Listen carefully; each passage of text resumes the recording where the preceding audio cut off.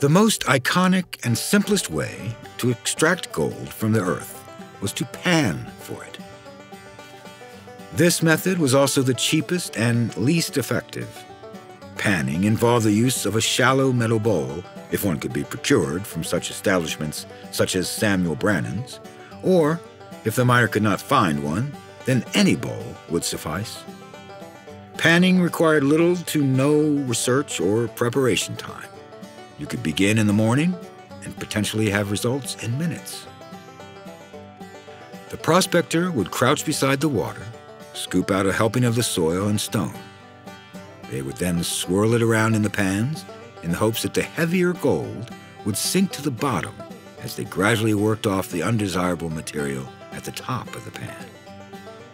Winnowing was another early technique, where the pay dirt would be dug up and set out to dry on a large piece of canvas. Once dried, the material would be crushed into finer particles and then tossed into the air on the canvas, where the wind would blow away the lighter material, and ideally, the gold dust would fall back into the canvas. These techniques were among the first used by those searching for riches during the gold rush, and many had good fortunes with them, because the gold was easy to find and at the surface of these rivers and streams. But in order to search deeper into the waters and the hillsides, where there was no natural water to aid in the separation of sediment from gold, the miners would have to develop complex methods and devices in order to extract the precious metal from the earth. It was not long before miners came to the conclusion that use of the pan, and the pan itself, was a most inefficient approach to searching for gold. More soil and sediment needed to be moved, and it needed to be moved faster and in a less laborious manner. The rocker box, or cradle, was soon invented. It got its name as it resembled a child's cradle. The cradle is a device that separates the gold from sand and gravel by rocking the device back and forth. It's made of a high-sided box with an open end and an open top. The top of this box contains a sieve for classifying the material. Usually the openings will be a ½ inch or a ¼ inch, and this lets the smaller pieces of rock and material through, while keeping out the unwanted larger chunks. Inside, the bottom of the box is often lined with baffles that separate out the material. This works to catch pieces of gold as they are washed through the classifier box. The final stage of this process reverts back to the panning method. After many shovels full of dirt and rock have been put through the cradle, the miner then takes the heavier material that has been collected in the slats or riffles on the bottom of the box and sorts them by hand. Ideally, it would take 4 men to efficiently run a cradle. 1 to dig the material from the ground, 1 to carry it from the claim to the cradle, 1 to put the dirt into the cradle itself and pour water over it, and 1 to rock the cradle and remove unwanted larger stones.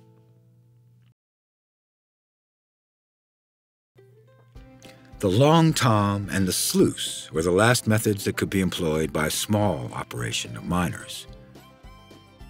The long tom was much like an expanded rocker, often having a 10 to 20-foot trough, though, unlike the rocker box, agitating of the pay dirt was not done by hand, but by gravity and the force of the running water.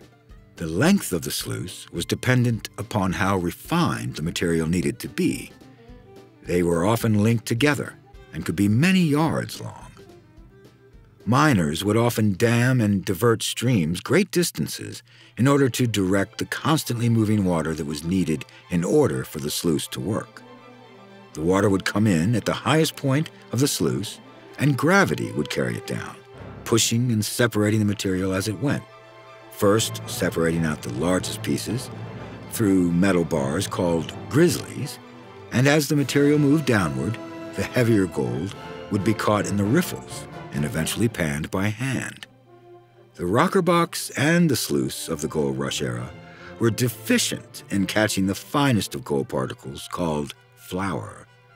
So, miners often put mercury or quicksilver at the base of these contraptions. because the chemical composition of mercury would trap fine gold. The miners would heat the mercury, and as it vaporized, it would leave the gold behind. Often, the mercury was trapped and reused.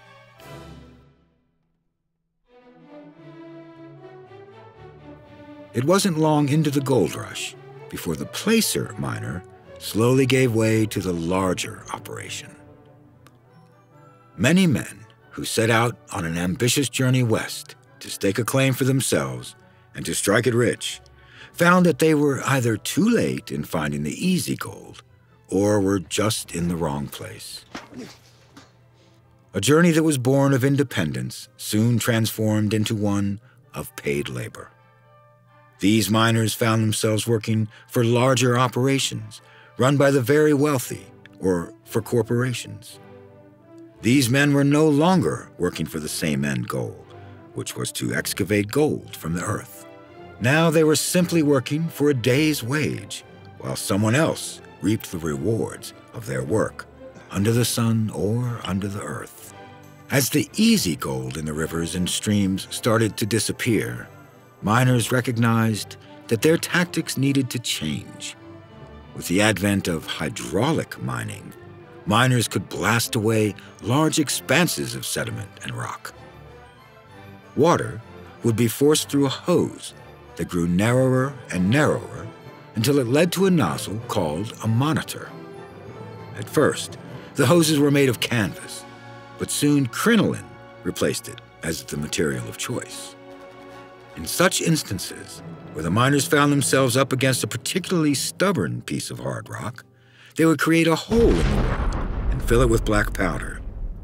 They would then touch off the black powder to blast the hole and continue pummeling the sediment with the hose. The excavated rock was then run through a sluice to acquire any gold that the mountain had released. With the advancements in mining, the environment was being altered at an alarming rate, and the consequences of hydraulic mining would last for years. The sediment that would wash downriver into the valley would cause the riverbanks to rise and flood. Dredging was another technique used once the gold on the surface of a river or stream had been gleaned from the top layer of sediment.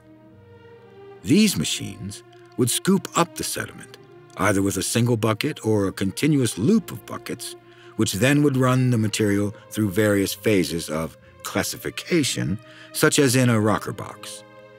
The smaller pieces of rock and sediment were then run through the sluice.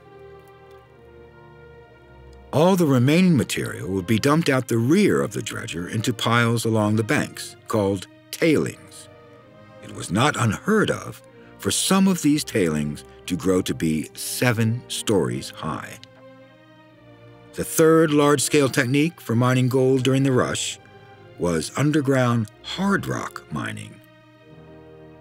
Corporate mining was never more prevalent than it was in this version of gold mining. It took a much larger bankroll of money and many more hands to run this mine. The process involved extracting the gold from the hard rock. In this case, the rock was quartz. The miners would trace the veins and blast the gold and rock at the appropriate locations. The shaft was then mucked out, and the ore was brought to the surface for further processing, where the gold-bearing quartz would be crushed until it was a sand-like consistency. This would be done with something called a stamp. These stamps were large slabs of steel or cast iron, which would be raised and dropped over and over onto the pieces of ore until they were small enough to be passed over to the amalgamation process. It was a large undertaking to build a stamp mill, so most were owned and operated only by larger mining companies. Individuals and smaller operations may have used an arrastra for grinding the metal ore. The arrastra is a primitive mill introduced to the New World by the Spanish around the year 1500. It consists of 1 or 2 flat-bottomed drag stones that are placed in a circular pit which is covered with smaller flat stones. The dragstone is connected to a center post by a long arm, which is powered by a horse, a man, or a mule. The gold-bearing ore is placed in the pit, and the dragstone slowly grinds it between itself and the paving stones.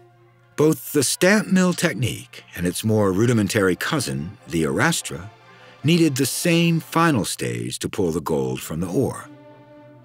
Once again, quicksilver was used to bond with the gold and leave the unwanted quartz behind. While this technique was effective, and miners attempted to collect as much of the quicksilver for reuse as possible, much of it was lost and caused damage to the surrounding environment. Mercury deposits can still be found at the bottom of the San Francisco Bay to this very day. Because of man's great haste to become rich from mining gold, much of the land was torn apart with little to no forethought as to the long-ranging consequences of these actions. The gold rush not only helped shape California into the state that it soon became, but it fundamentally altered the size and scope of cities such as San Francisco. In some cases, it grew too fast and in careless directions. The miners and their machines forever altered the surrounding landscapes and environment.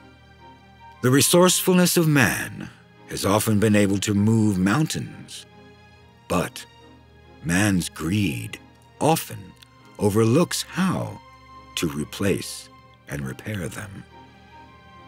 Too often, once the gold is gone, we leave only wreckage behind. Thanks for watching.